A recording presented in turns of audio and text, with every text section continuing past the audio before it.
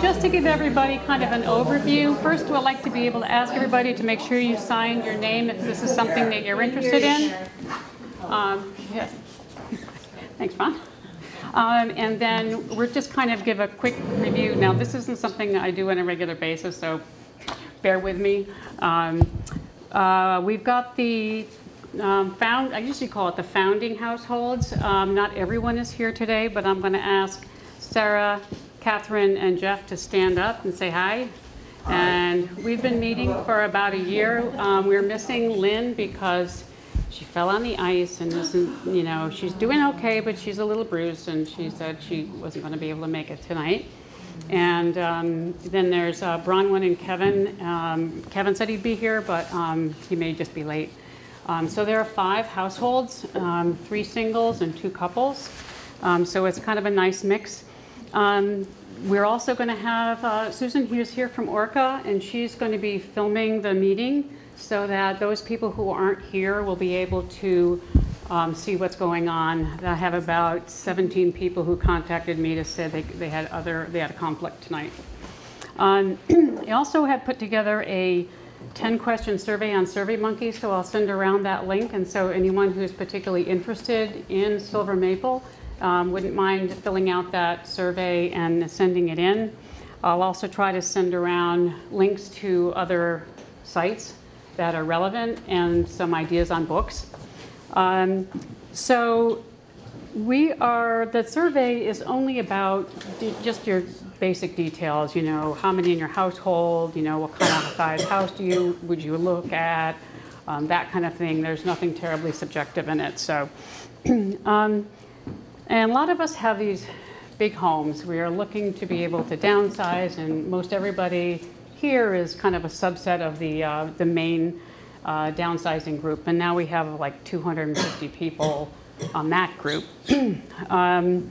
So the aging in place is a little bit more challenging, but we'd also like to have our friends and neighbors a little bit closer, especially as we get older, because socializing is so critical. So that is how we all kind of got together. We've discussed possible locations. We've discussed goals, which I'm going to actually go to the next slide. So these are the goals that our group has focused on. It's like who we are and what do we want in a community. We agreed on a name of Silver Maple. We secured an email address and a URL and had a logo designed. We also discussed the advantages of each kind of a group of both over 55 and intergenerational. So there's that. And we also talked about possible partners. And we've met for about a year, and it's been fluid, but over the past few months, it's been a pretty solid group of the 5 households. So what I'm going to do is just move the slides along and give you a chance to read them. And then if I'm going too fast, just let me know. And then I'll have a couple of comments on them. I'm not going to read the slides. You guys can read the slides. So. I have a question. What's possible partners? Excuse me? What do you mean by possible partners? We'll get there. Okay. In a different kind of a connection, I mean, in terminology and partners. But anyway, so it's really talking about who are we? I mean, we're the Woodstock generation, and we do things our way. We don't do things the way our parents have done them. So we want to change the traditional approach to aging, which is often institutional or very separate in our own homes.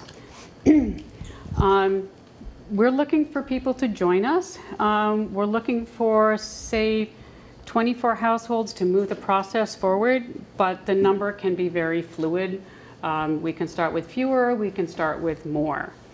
And this is kind of, a lot of these images are from 2 different architects. One is Ross Chapin, who wrote a book called Pocket Neighborhoods, and the other is Chuck Durrett, whose focus is on, he designs co-housing communities.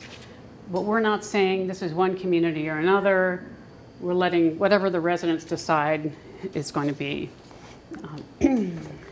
So in Who Else, this is having young families nearby could enable an interaction with the Silver Maple members, whether it be mentoring, or it could be babysitting, it could be changing of exchanging tasks. It would also enable younger families to live closer to their parents or older relatives. There could be a resident nurse or physical therapist in an adjacent neighborhood.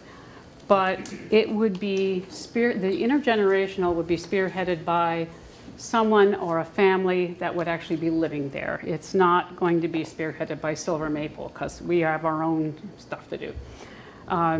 But the housing would need to be compatible with the design of Silver Maple, but not identical, because intergenerational, they may want 2 stories, they may want a different approach. So that's where the 2 communities would be side by side. So the 800 to 1,200 square feet is pretty standard for a small, I've seen actually 500 square feet, and it was really well done. So you can really live small and make it very efficient for you and affordable. The homes that are facing a central green is what pocket neighborhoods and how they're designed. So think of what you have now as your back porch being your front porch, so that you're facing friends and people who are walking in the area and having the shared space. And then the back of the house, which is technically the front, is when you would come in with your vehicle, and it would be more functional than aesthetic, and this is where most people would spend their time. And we're talking about different structures. So these photographs all come from either Chuck's designs or Ross Chapin's designs. They tend to be in the northwest of the country, but there are a number of housing communities in our area that could work. So each house, the community could build in different stages and different phases, but the legal entity being that of a condominium, which means it's joint ownership of the land and of the exterior of the buildings. The interior would all be owned and managed by the resident. So this way, upkeep on the exteriors is all taken care of. It would be outsourced to contract it out, and that would be decided by the residents. So services could be anything. I pulled out a couple of gardens and just a really cute house that has its own garden in front. So a lot of the services would be contracted out, especially on the Silver Maple side. Some people could get together and fund dog walking services, or you could contract with a physical therapist to visit multiple people in the same community. But it would still have, you still have your own space, like your own garden, your own little patio in front, your own porch. And some of these are just examples of pocket neighborhoods. So there's the center greens, which you can see in most of these. And the lower right, that's a very small common house, but a lot of exterior space where people get together and share meals and share events, parties, that kind of thing. Losing this. Where are these pictures from, actually? They're from those books. They're from all over the country.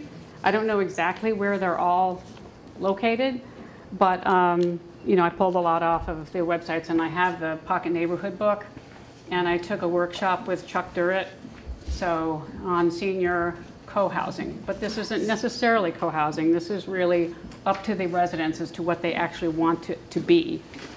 So the layouts, as you can see, these are just different communities in different parts of the country, but they could be in different phases. They could be, and a lot of it's based on the terrain and the size of the land and the climate, all of that. The common house is something that you usually see in co-housing, but it's really important for socializing, but it's also really important for everybody who's a resident, because you have storage. And people talk about, you know, bike storage and kayak storage and tire storage and whatever. So having a larger house that has these kinds of advantages is really helpful. But what it really does is bring people together. And there can be an outdoor, as you can see with these folks. I think that one happens to be, there's one in Boulder, Colorado. That may be them. The drawing on the right is like a greenhouse that has a shared space as well as actually growing things for gardens. Where is going to be, who knows? I mean, we've looked at 3 particular locations. One is particularly good, but we are not locked in to one, and this is going to be decided by whoever decides to join the group. What happened there? Okay. And it will all be determined by a lot of things, you know, what space is needed. Land can be purchased by the group, and a bigger amount of land than is actually needed, and then that other chunk could be sold off to another group, and it could be a profit center for the residents of the first group. I mean, it can be just about anything. So transportation, the question came up because we're in this climate and because we are older, having an attached garage is pretty important for when you got groceries. You don't want to slide all over the place and, you know, fall and not be able to get your groceries in the house easily. So that will be somewhat different. The intergenerational, the photo on the lower right is one I took in Massachusetts, and the whole carport is nothing but solar panels. So it could be very effective on that front. I just pulled that little, looks like a Fiat or something on from the web, but it could be a small cars with charging stations. And from the standpoint of using other type of transportation, I talked with a member of the Planning Commission whose area is transportation, and he said that depending on the number of residents, they could actually create a stop within Silver Maple. So that would be a great advantage. There's also paratransit, which is you call in for a ride, and they're considering any seniors who need a ride in the wintertime that you can call and be able to get a ride. So it does have to have a doctor's signature, but you know, that's not that hard to get. But golf carts I think would be fun. Maybe not scooters, but how much is always a question. Montpelier is not particularly cheap to build in, but I did get these quotes from a couple of different architects and builders. But this, remember, just is the cost of building the house. And the higher the price, the smaller the house, the higher the per square foot, because you have to have the same water, sewer, and all that in a small house, the same way you have to have it in a slightly larger house. But it does have a number of factors that have to be considered. The permitting process, all of that, the site work. Let me see. Now, let's see. There's a possibility of being able to build a 4-unit structure that looks like individual structures. They've done it in Oklahoma, and it's a 4-unit, think of a duplex that is 2 duplexes joined together, and they have each a front porch. So it looks like they're all separate houses, even though they're all joined together. I thought that was pretty interesting. So that's possible. And it could reduce the price of the individual homes. So talking about partners, because the land properties that we're looking at have a lot of acreage, it would be advantageous to be able to not control, but partner with organizations that would maintain the green space.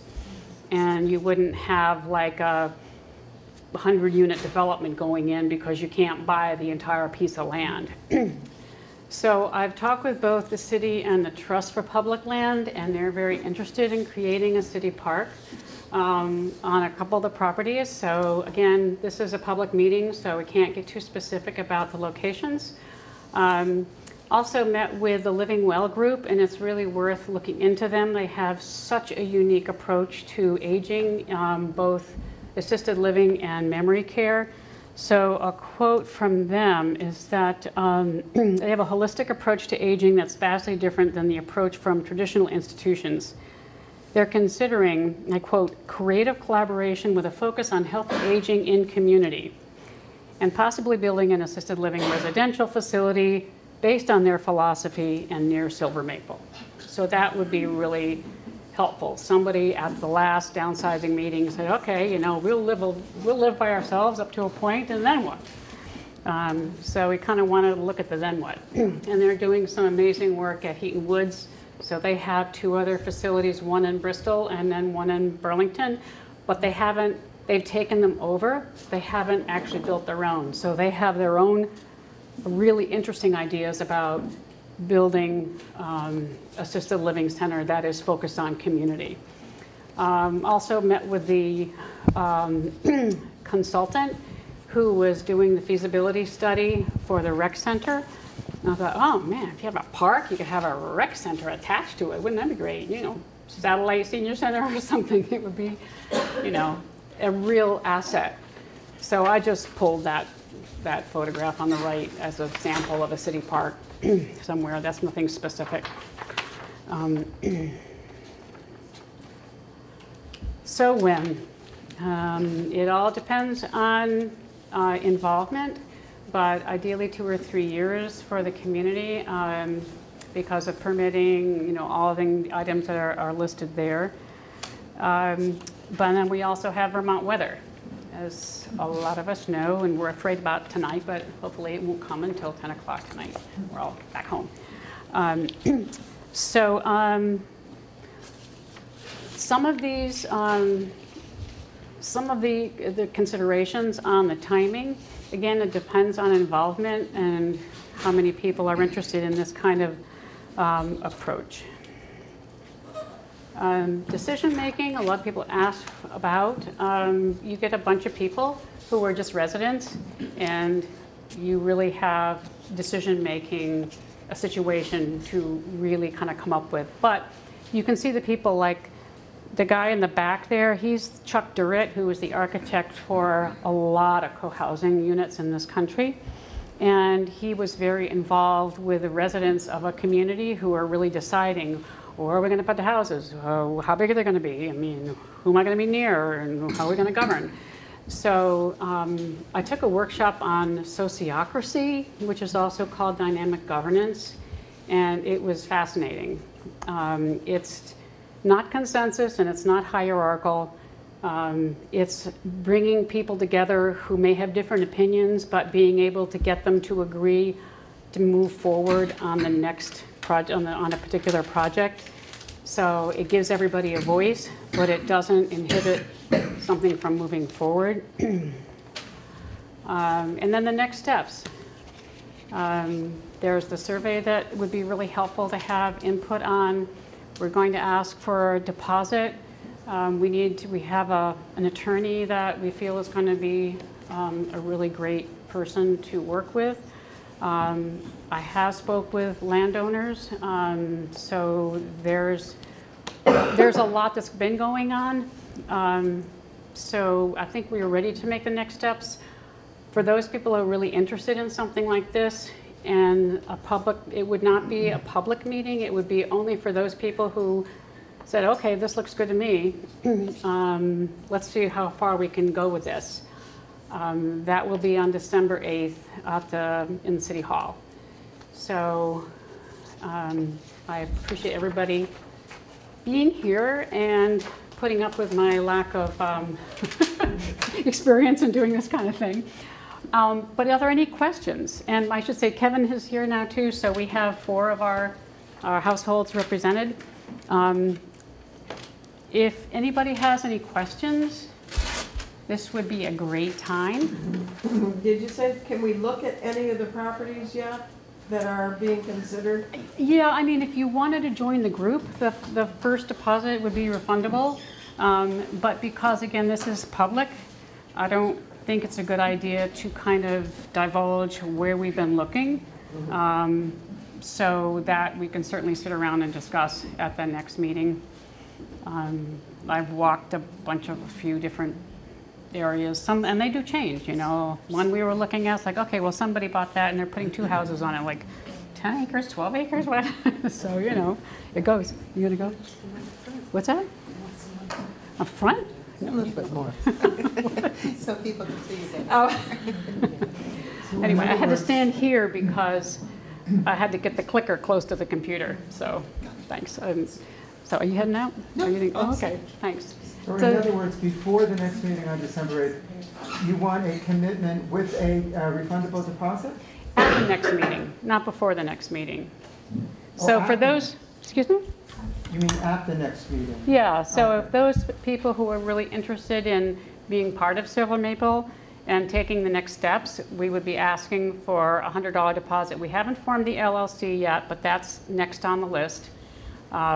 We will have a board, but that's fluid as well. So we have just been meeting as a group for the past year. Yeah? No, I understand that you can't tell us about the specific properties, but you probably could tell us that these are going to be outside of the central downtown area, correct? Yeah, because there's acreage, and there isn't any acreage in the downtown area. But it's a community, so if you're thinking of a community within a community, but everything we've looked at is within Montpelier city limits. And part of the consideration is access to services like sewer, water, because that changes the price of a home significantly. I've talked to people, there's a small co-housing group in Middlesex or East Montpelier that has 6 homes, and she told me about what the struggle was to get a septic and a well drilled, and it was really a big headache. It took them more money than they really wanted to spend on it. So that's kind of why we're looking at city services. There was a time frame before 2 to 3 years. Did you mean that 2 or 3 years to first get the group organized and then? No, 2 to 3 years to be built, hopefully. You know, a year to do the planning and all the requirements of that, and then a year to do building. And you have to take into consideration seasons and, you know, cities, the timing for all the permitting and all of that. So what we'd like to do is work with someone who has experience in that to be able to make it happen. Now, whether that's a project manager, whether that's, the builder who has a general contractor or whatever, because none of us really have deep experience in this. Okay. So if Meredith. you're organized enough to start the project, can you estimate about what year it would be finished? Well, it'd be great to do it by 2020. So I'm looking at 2 years. I mean, none of us are getting any younger. So pushing this off for 5 years is not going to happen.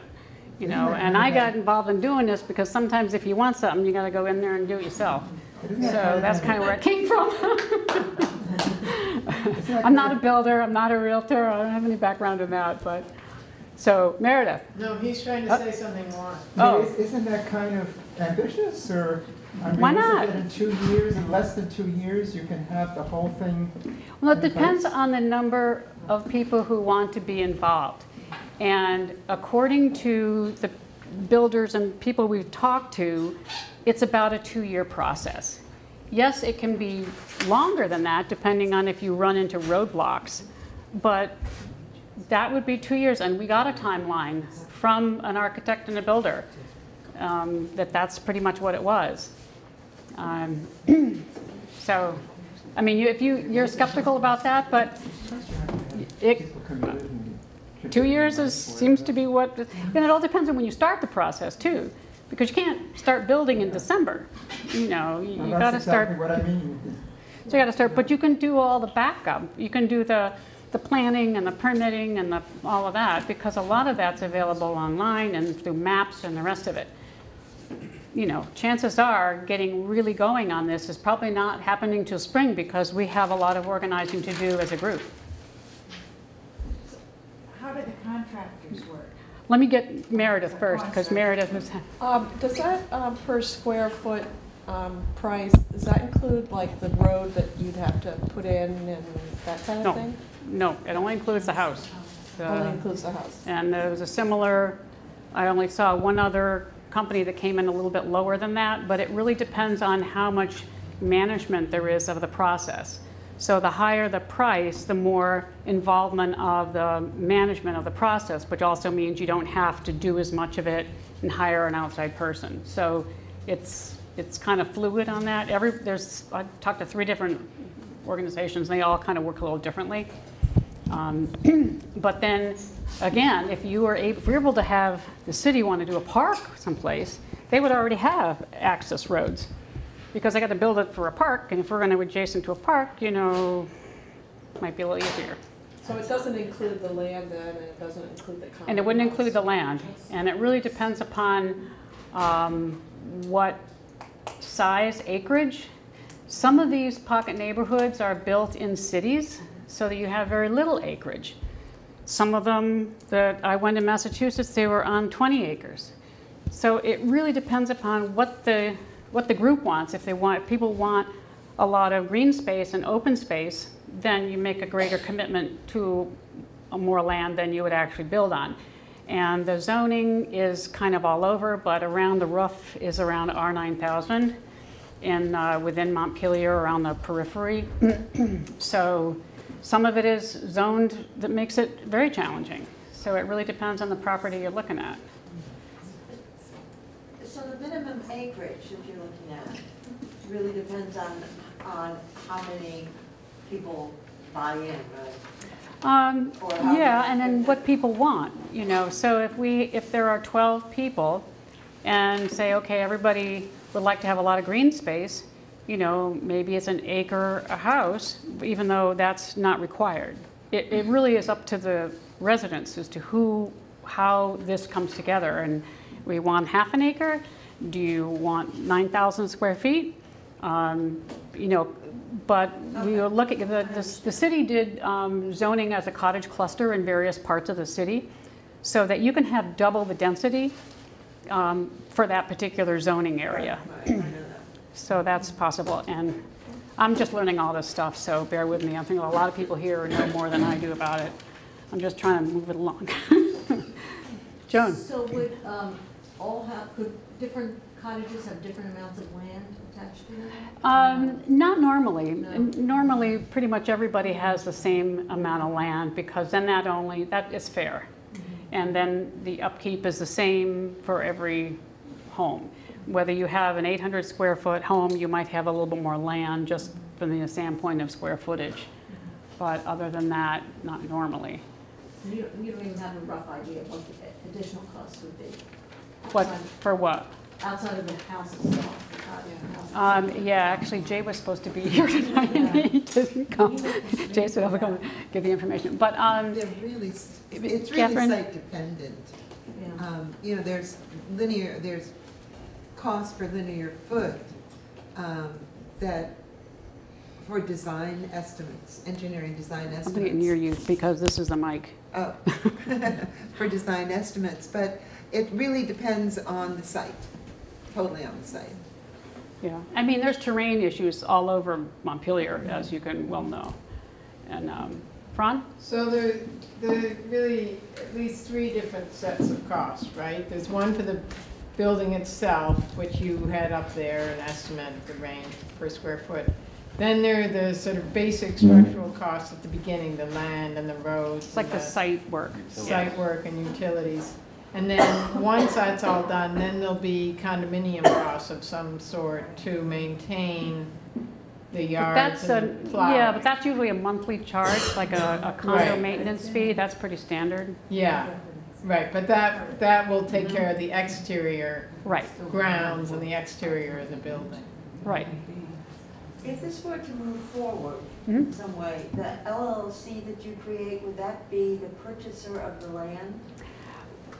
Well, that could be, they could be the, And then to buy in, you would reimburse some part of the cost of that land in some way? yeah, what the attorney said, that you want to do a offer to purchase to the landowner, and then the deposits that come in from that are retained in an LLC account. But once you finish the building, that LLC is dissolved, because then everybody has part of the condominium organization. So it's basically for building, it's, I think of kind of like a construction loan, and it changes all the time based on, you know, where you are in the process. I was interested in how you finance the initial purchase of the land. Well, it depends on whether the land can be subdivided. So that's one reason for talking with the city and various other potential partners, because if the land can be subdivided, you have to make a decision as to what you want. Do you want 10 acres? Do you want 20 acres? Do you want 5 acres? What does the group want? What size community, what amount of green space do people want? And when that is decided, then you can go to the landowner and say, would you like to subdivide X property into 10 acres or whatever? So then you would get a price from the landowner, and then you would split that up among the residents. So, but say you have 12 households, but eventually you'd like to see 24. So you're going to purchase enough land to be able to enable another 12 homes, and you can make that consideration as to whether you buy that and then turn around and sell it, or whether you want to keep it, and I don't know. That's something to be decided. I know, Leslie, you had a No, I was question just too. wondering about the building of the houses, how that, because they have to be the same, right? Well, they could be similar. I mean, if you look at some of the websites for either co-housing or pocket communities or intentional communities, they're similar, but they're not identical. It can be various differences in color, and some of the ones you can kind of see they're a little similar, but when you have homes that are 800, 1,200 square feet, they're single level, they're on a front porch, they're going to look a little alike. You know, you might want purple and somebody else might want teal, but that's okay. What actually is the difference between co-housing and this? There isn't a whole lot of difference. There's intentional communities, which is a little bit less involved. There's co-housing, which is very involved. And then there's just these pocket neighborhoods, which are really more just designed around a green.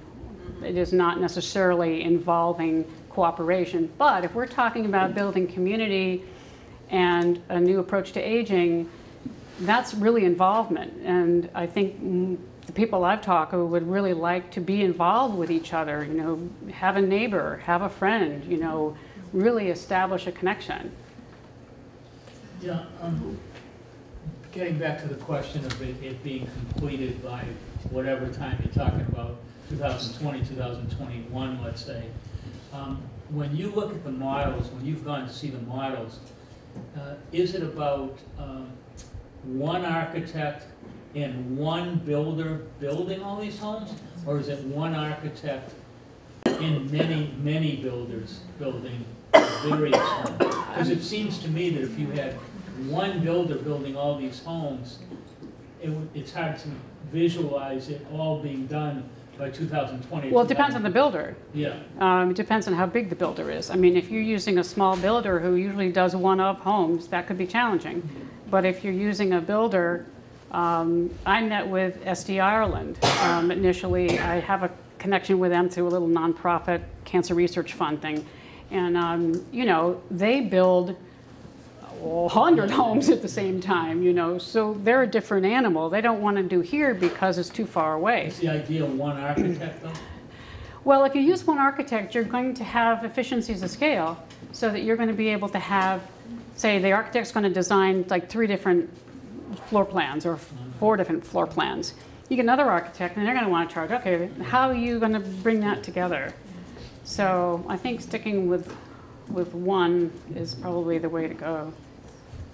Are there Would there be bylaws regarding the use of, suppose somebody built one and then moved to a different situation, can they rent that? And if they can, are the people who are allowed to rent or to buy one if they decide to sell, limited to certain ages or certain? Well, that's all to be decided by the residents, but I have a cousin who lives in Florida and they live in an over 55 community. I asked her that question and she said, yeah, we've got rules that say you can rent it for 6 months and then it has to go to an over 55 couple after that.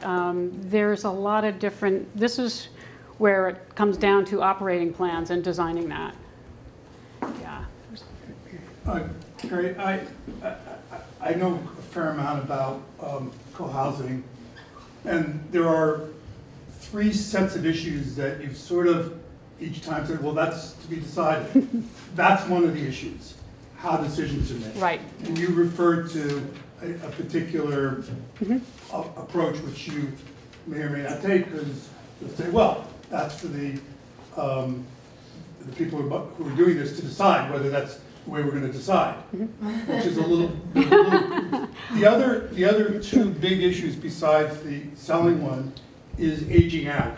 When you have a non-intergenerational situation, you will have people who are going to age out or who are going to go to assisted living, die, etc. And then the idea of the succession, because they're going to leave their homes to their heirs who may be their grandchildren. So there's some pretty big issues that pretty soon after your next meeting, you're going to need to get to that. How are you going to make decisions, especially those big ones? And the third issue is what you call cooperating.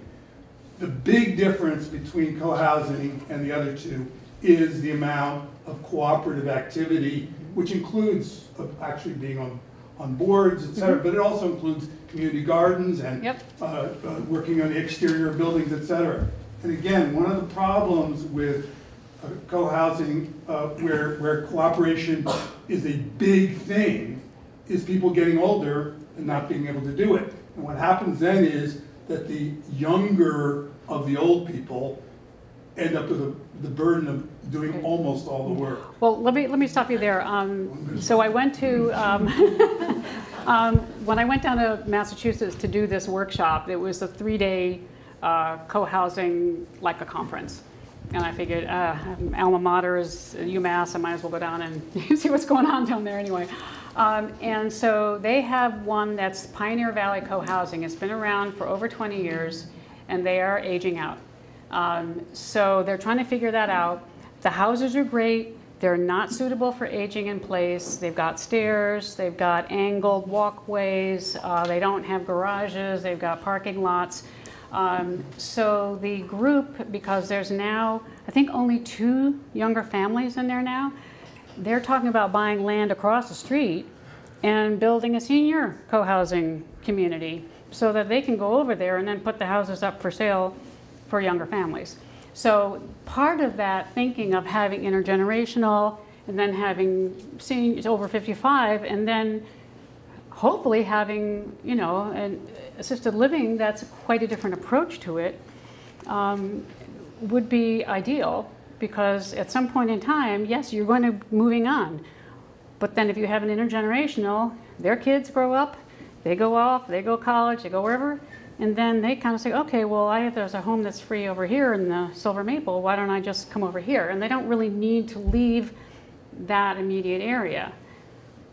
But it's enough to deal with, you know, just Silver Maple, let alone trying to manage an intergenerational.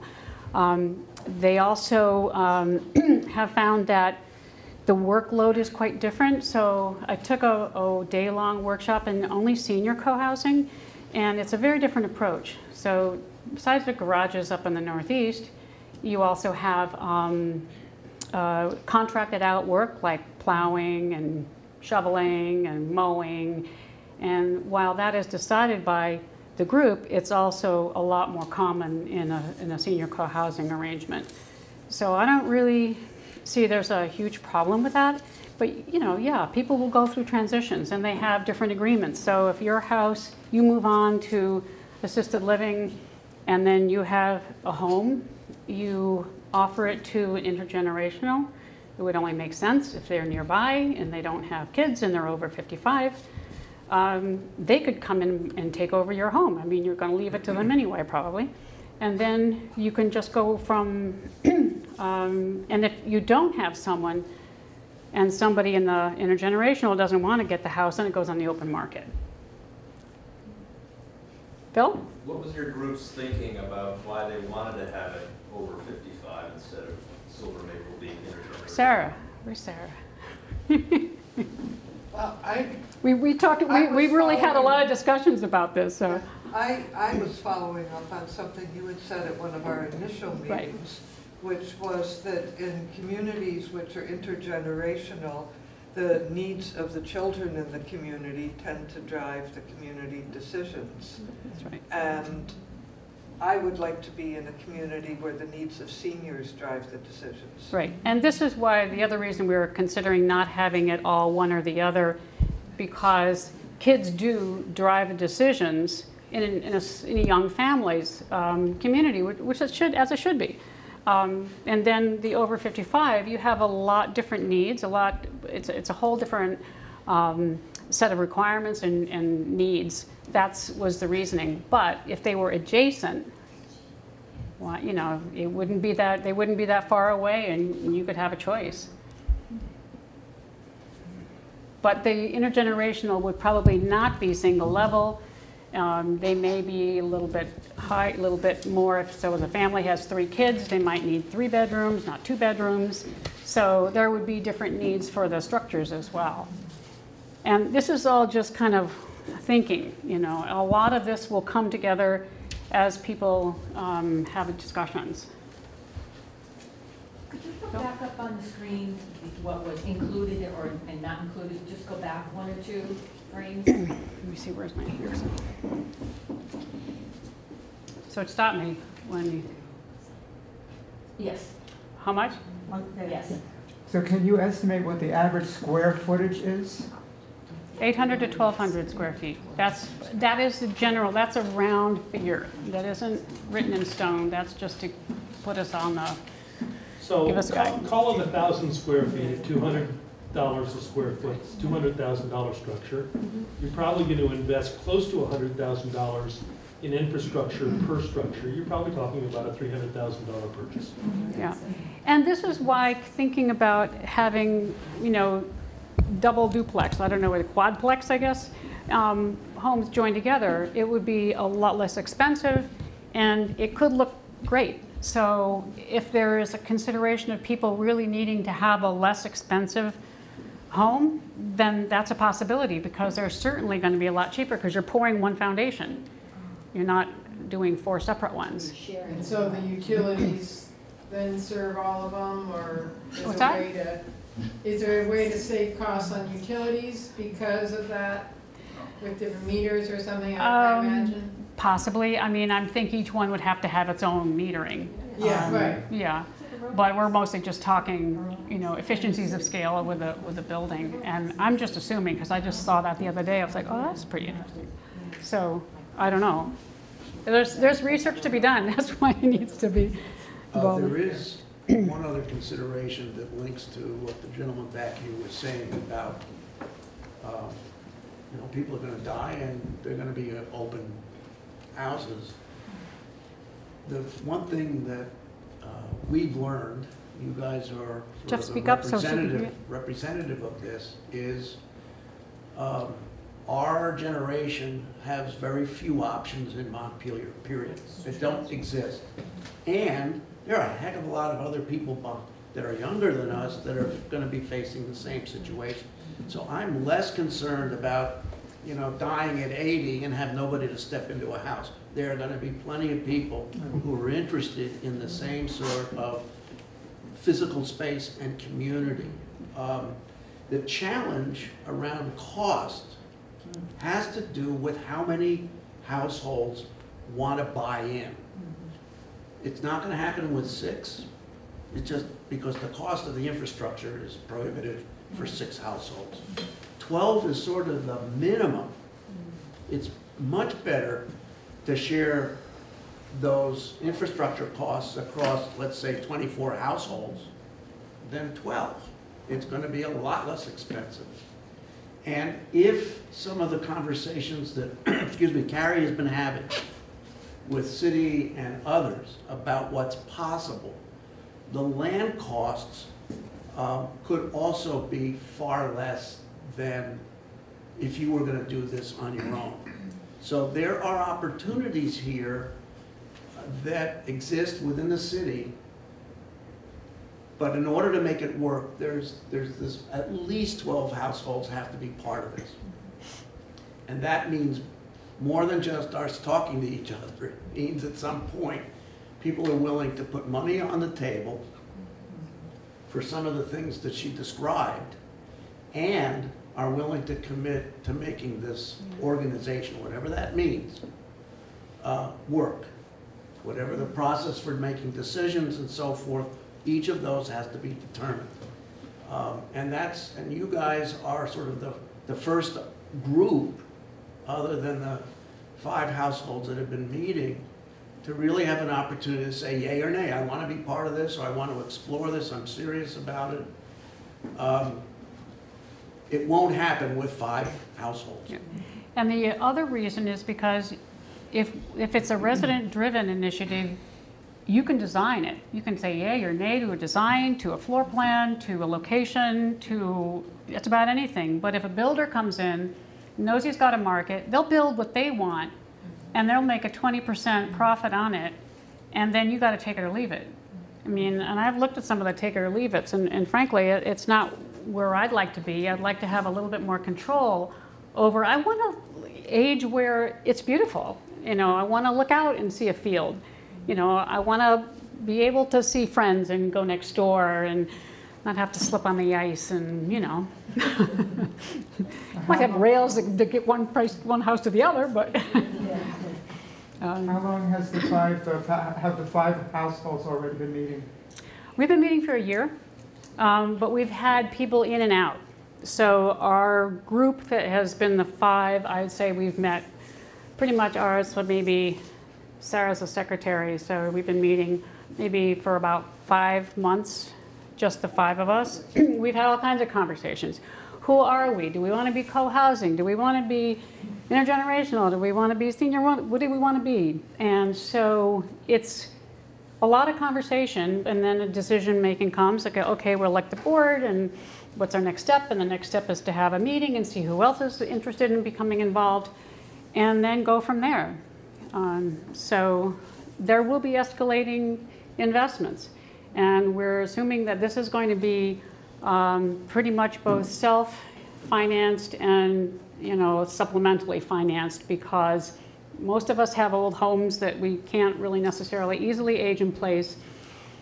We'll partner with a bank or a financial institution to get involved, and then we'll go from there. But market rate is about where we are, because the affordable as designated by the state is maxed out in Montpelier. Because I've talked to, you know, 2 entities who said, you know, don't use my name, but we're maxed out on affordable housing with French Block, with the Christchurch, and with Taylor Street. So that's where we're talking market rate. But market rate doesn't mean, you know, a $500,000 house either. I mean, it's Montpelier. And what the builders have said, that some of them that don't want to build here is because the building costs are just as expensive as they are in Burlington, but you can get half the amount of money for them. You know, so income levels in Montpelier aren't what they are in Burlington. But we have an aging population, and we really need to consider what are our options. Our options are either staying in our homes, and while our house is totally unsuitable, our neighborhood's changed. People have moved away. You know, our next door neighbor turned into a rental, and the house behind us is no longer. So it really, you know, you can be part of a neighborhood that it helps each other out. You know, basically, we're, you know, there's the Villages model that I think some of you went to vote, saw the table. I'm going to send around, I do the email for the Montpelier Downsizing Group, so I'll be sending out their information. But you can age in place here, and they can be part of villages. But then you have your immediate community as well as having the community of Montpelier. So that's kind of where we're thinking. Does anybody else have any questions or suggestions? Yes, sir? I guess the thing that will affect the timeline more than anything else is how long you have to talk about it and get to it. Right. And if you want to have this done by 2020, you have to have the primary decisions of the structure done in 6 months from now. That's doable. It is doable if people agree that they're going to do that. Right. Okay? So my first comment is I'll put $100 in, no problem. It's not enough. Right. Well, I Okay. have to say the initial recommendations, does anybody here know John Ryan? Yes. So we've been working with John, and some of us met at his Aging Successfully salons. So John, I had a long conversation. He says, well, you need to get initial deposit of $1,500. So we passed it around to our group, and it was like, this is too much. So we have to kind of look at that. And then he said, then you need to increase it by $5,000 so that you can actually make something happen. You can actually buy the land. You can actually do something. Because if people need to make a $300,000 investment, that's a made-up number, but it's not going to be, it's not off by an order of magnitude. If people are going to, if you want to be part of this, are going to have to make a $300,000 investment. Putting in $100 now to have a vote and everything is going to have too many people who really aren't going to follow through or be interested. He's right. We need $1,500 on this, and it needs to go to $5,000 at stage 2. Okay. Non-refundable. Non-refundable. And that'll separate whether you really have a dozen people who are willing to build houses, or whether you've got 50 people trying to make decisions for the 12 who eventually will. And that will not get done in 2 years. Yeah. I think that you got a good point there. I would add one other comment to what Tim just said. Carrie has been very modest about how she described her involvement. She's been and even while she was getting rehab for her knee replacement, she's had her foot on the accelerator for more than a year. And it's also clear that she is not the sole driver. This is not a one-person show. So in addition to $1,500, you're also putting yourself into the mix in terms of time, energy, ideas, a willingness to collaborate with people who maybe we don't all know, and create a community. That's not easy to do. But what's not going to happen is she's not going to be the person to be the driver, not without a lot of help. And part of this is also you're making a commitment of time and energy and yourself in addition to the money. The money's in my opinion, it's very representative of a commitment. Well, I just want to say something about this, the fees, this initial fee. And I would disagree with you.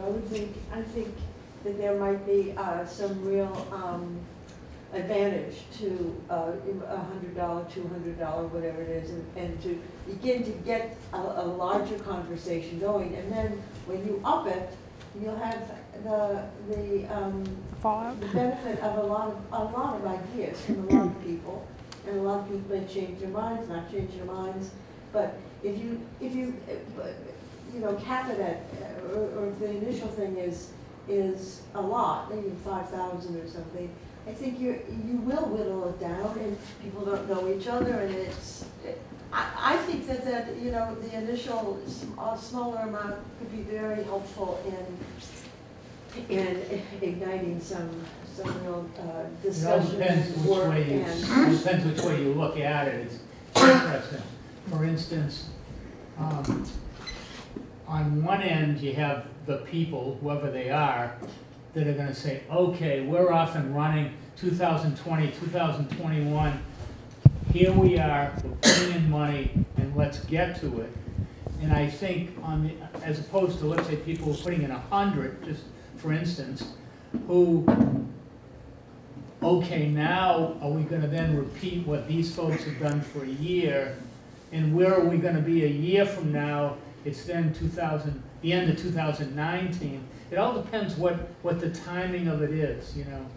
Well, and a really big consideration here, I think, is your so-called partners. Right. You know, if you're gonna get the city involved, that's a whole other thing. But then that's also a subdivision. So we would, you know, we want to make sure that, you know, you're not going to have an undesirable, you know, adjacent community, well, not going to call it a community, but or what's a hotel or whatever it is, at your location. And that was the whole point of trying to get the city involved because, and I have to, in full disclosure, I met with the Parks Commission on Tuesday night, and they're thrilled. So, what's that? And they're thrilled. I met with the Parks Commission to kind of propose an idea for a park in a particular location, and in a city park, and they just say, "This is great. Why haven't we seen this before?" kind of thing. They have no money, they have no ability to manage a park, they have no financing, they don't have enough people, I mean, I was told we just get. You have to have their approval. There is so much city land in town that is not taken care of. The idea of the city taking on more public land is...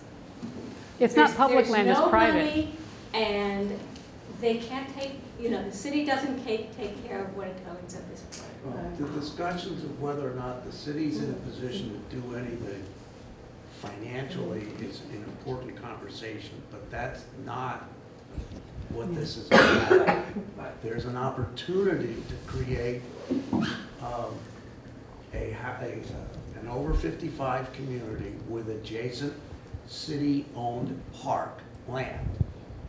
What that means in terms of costs is a big question mark right now for everybody, but they're interested. But there's also, and also I'm not that knowledgeable about who do you go to first and who answers, who is responsible and all of that. But the land that we've seen is not currently managed by anybody. The landowner, nobody, you know, maybe people walk on it, but there's not any management of it per se. Are you talking about some kind of city land, city-owned land? No, no. Just the land private. we're looking at, Yeah. got it. No, I just want to just agree with this gentleman here about the amount of money that you need to get going. And I think you made a very good point. I saw a co-housing community, I want to add one thing, that got a lot of money up front because you need that in order to move forward. Not just you need the money for the banks, you need the money for the commitment. You don't want to have people who are just chipping in and sort of lurking. But the issue is, when do you make that decision? Yeah. You've tentatively said it'll be at the next meeting, at least for 100. That doesn't mean that that's really your commitment, but very quickly you do need to call for real commitment, real money. Right. But let me just suggest, the time to do that is when you are really about 95% confident about the land that you're going to buy. Right. Because the one that I actually put in my $100 to lurk, they ended up not getting the property that they thought they were going to get. Yeah. Yeah. Yeah. And so the people who put in a lot of money were screwed. Yeah. So you have to getting the property, or being Right. damn sure you're going to get the property, is the point where people really should, at that point, put up the real serious money. But then there are the imponderables. The example that I'm going back to is the one a year or two ago, which was up at the old Necky building on the top of Main Street. And we were really very, very interested in that. And there was all kinds of discussion about, wow, pocket community up there. And I think Davis came in from Burlington, well-known developer. Jeff Nick. I think Jay was Jeff involved, Nick. Jay Ansel was, Jeff Nick. Jeff Nick was, yeah. Well, then what started to happen were the imponderables, meaning the adjoining landowners, started to get all upset about all kinds of issues, about adverse possession and you name it. And so there are all these sort of unpredictable parts of any part, and that happened to be that example, but you can take any example in our community, and you can bet that working around the corner is going to be somebody or somebody who, by the way, they're then going to meet. That's why we need you. We're going to use your legal ability. I don't know about legal. I don't know about legal. Well, to echo Alan too, is that that was the other reasoning for approaching the city about a park. So you don't have the NIMBY when you have a city park nearby, you know, in a neighborhood that hasn't had much going on. So that was part of the other thinking. And when you have a small community of over 55, I'm like, really? You know, we're going to be really creating a lot of trouble, right? Oh, not in my backyard. Do you have a tentative site now that you're? I can't really be specific here. Okay. But there's one that's particularly good. So I've talked with the landowner a number of times, and he's really open. So we'll see. And I've talked to other landowners too. So. Will you be talking about the site at this next Yes. meeting? Yeah. So Because it will be $100 it'll be a closed meeting, not in a bridge. Right. The serious comment though is I think it probably makes sense to have a low number to get people to that meeting and to hear more, and then after that you go up from there. That's a higher number. And it might be that you have, you know, to sit in and listen and offer some ideas. $100 buys you that seat, but it doesn't buy you a vote. Well, that's a good point. There's a real estate development saying that I've learned is so true. Time kills all deals. Okay? And if you mess around because you can't get to decisions, you'll lose the opportunities that you have. Yep. And again, the time frame. This gentleman's right. The time frame is very aggressive, but it's only doable if you can make decisions when you have to make decisions, compromise when you need to compromise. Yep. And that's going to take people who are committed to the concept and committed to taking a risk. Because, Jeff, as you said, what's the alternatives if you want to live in Montpelier? Okay? I'm going to throw out one other point, too, while we're at it. As I'm observing this, for instance, the 5 people were meeting for a year, right? And the 5 people were shuffling around and making their decisions, and 5 might have been interesting, right? Well, now you got the 100 people putting in, call it all of a sudden 40, 45, 50, exponentially more complicated. So what I would advise is a really excellent facilitator who can help with where are we going and what are we doing. But it's important though. No, let me just throw in the, I met with 2 facilitators in Massachusetts. One of them is almost free because she's looking at time because she's so interested in this and so involved in it.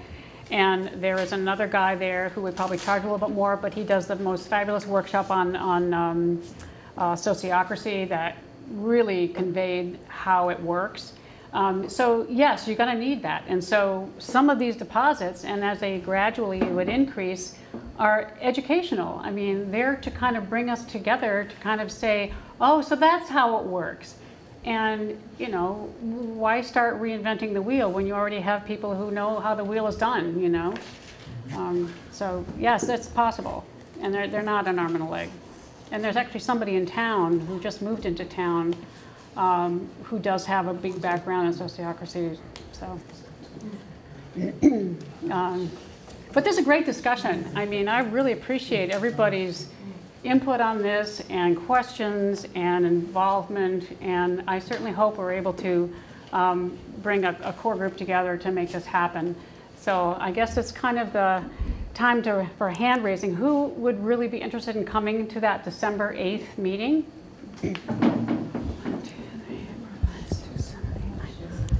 Great, we were looking for, oh, thank you.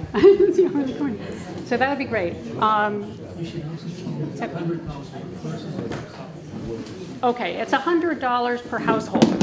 that's the easiest way to, you know, to explain it. Thank you, Alan.